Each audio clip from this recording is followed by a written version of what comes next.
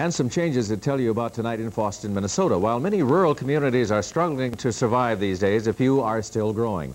Tonight, Paul Amundsen tells you how Fosston went to work to solve some of its problems. A short dedication ceremony this morning was the climax of over 2 years of hard work for the residents of Fosston, Minnesota. A massive development project changed the look and the feel of this small Minnesota town. Thanks to a grant from the state, Fosston was able to go on a $1.4 million spending spree. Well, this is probably the biggest change, of our downtown community that's ever happened since Fosston became a city. With the money, the city has built a new water tower, rehabilitated 40 old homes, and they tore down a city block only to rebuild it bigger and better. The buildings were 80 to 100 years old.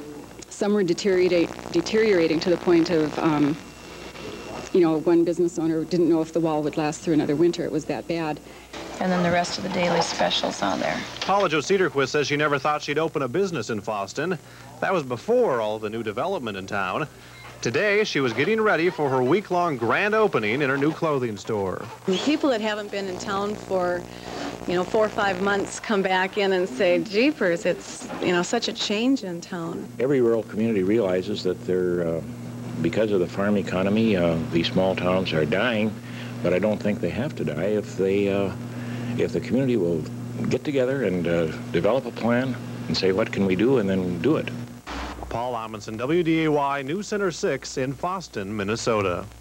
And now it's time to talk taxes. By now, you should have most of your W-2s and other earning statements, and the Internal Revenue Service is encouraging everyone to start work right away on your 1987 tax forms.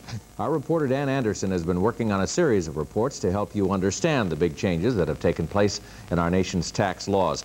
Each night this week on our 10 o'clock news, we'll explain a tax issue that could save you money.